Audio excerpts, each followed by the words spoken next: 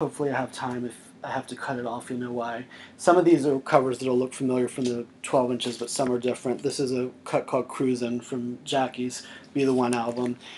This I found in more recent years, the picture sleeve of Young Love. I had the 45 growing up, and like I said, I remember hearing it on the radio, and I loved it as a kid. I mean, what a perfect youthful song, you know. But anyway, let me try to keep these in order. Sorry, because I have to file these back after I finish doing this.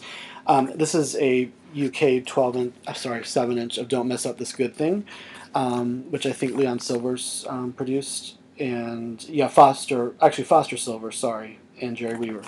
And Glenn Scarpelli, the actor known for One Day at a Time, who's someone else I've interviewed, he did a version of that as well. And this is Janet's Come Give Your Love to Me. Again, Foster Silver's. I'm sorry, I said Leon Silver's earlier because I kind of assume that sometimes with that Silver Spoon Productions family. This is just a variation on it from another country. I don't know where this one was pressed offhand.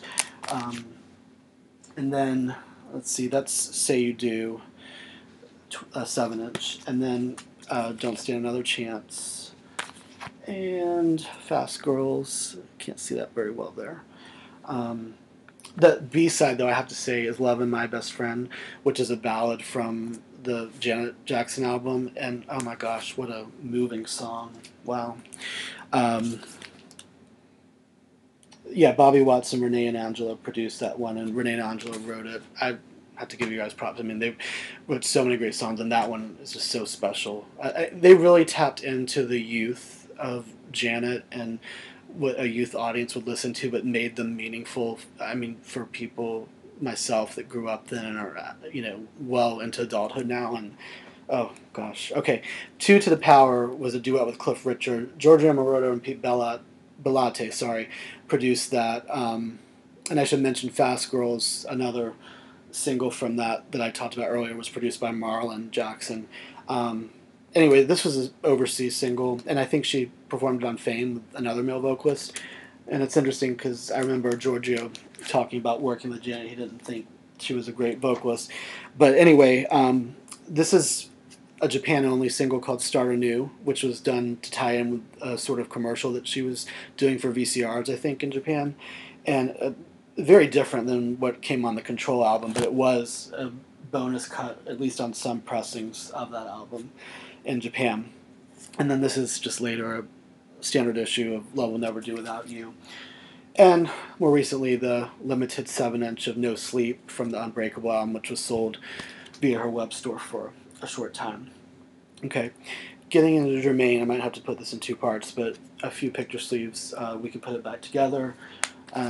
Closest Thing to Perfect from the Perfect soundtrack, and that is an enjoyable movie in spite of how it got panned. Do You Remember Me?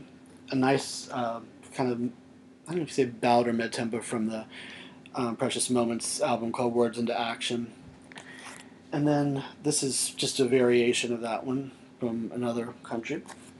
And then this one's very obscure, but it's from Peru. It's with an artist named Melissa, and it's called Confesiones, and it's sung in Espanol. There's a picture sleeve 12-inch of it, but it goes for a lot of money. So, Two Ships in the Night again. And then on to Toya. This is a very nice picture, I think. This is a overseas 7-inch of Nighttime Lover. And If You Feel the Funk from her debut album. It's just a variation of that. Stay the Night, which I talked about earlier, and I Don't Want You to Go.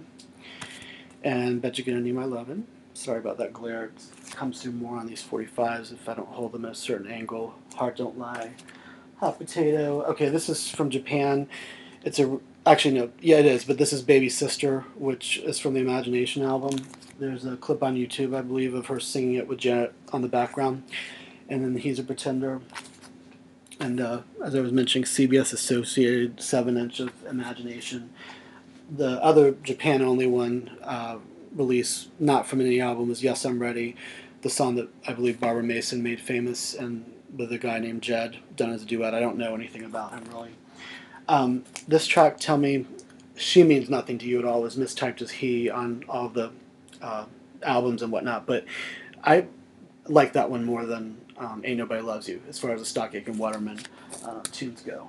And then this is the US 7-inch of You're Gonna Get Rocked. an overseas one of another Full Force produced one called You Blue. The U.S. 7-inch, not clear of Such a Wicked Love. Why Don't You Want My Love, which we saw on 12-inch. Oh, and Sex Box, which I mentioned earlier. Okay, and here's the 7-inch of Marlon with Don't Go. Randy Jackson had one solo single on Epic in the 70s.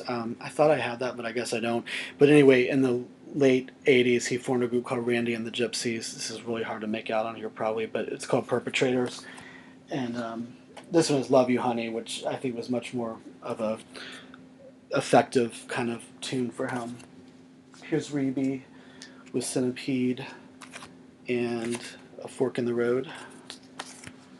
And then Play Me on a Jukebox, which is actually written by Pam Tillis, who went on to, I think she already was a successful country artist at the time. I don't know what the history of that song is, but it's kind of interesting that Rebbie recorded. It's very electro, and Victor Flores did the single remix. But this is Reaction, again with a picture sleeve, and the 45 of You Send the Rain Away with Robin Zander, and Plaything, and Are You Tough Enough? So I hope you enjoyed seeing some of those, hearing about them. I'm sure I missed some things. It's hard to kind of go through this number of things in a short time. But for all the Jackson fans, hope there was something that you either didn't know that you learned or that was just good to be reminded of, because they've obviously done a wonderful output of work over the decades. And I definitely suggest, if you're not familiar, Jermaine's catalog. He has so many albums, and it, unfortunately, from what I hear, he hasn't granted permission for a lot of them to be reissued. And I know I was even asked to be part of a project that was proposed covering a lot of his material that ultimately was not approved for licensing. So if you have a turntable, though, you can try to seek out some of those albums that I showed. I think I covered most of them. And then if you like poppy stuff, definitely a lot of Toya's catalog is very enjoyable.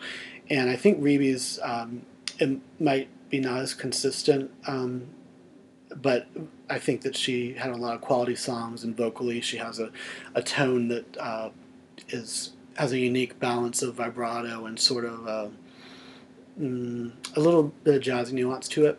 So I like her recordings a lot, and even her Yours Faithfully album from 1998, which is only on CD, so I didn't show that one. And yeah, so I'm going to leave it at that because I'm sure I'm running way over at this point. But thanks, and I hope you're staying healthy, and hope to chat with you soon. Bye.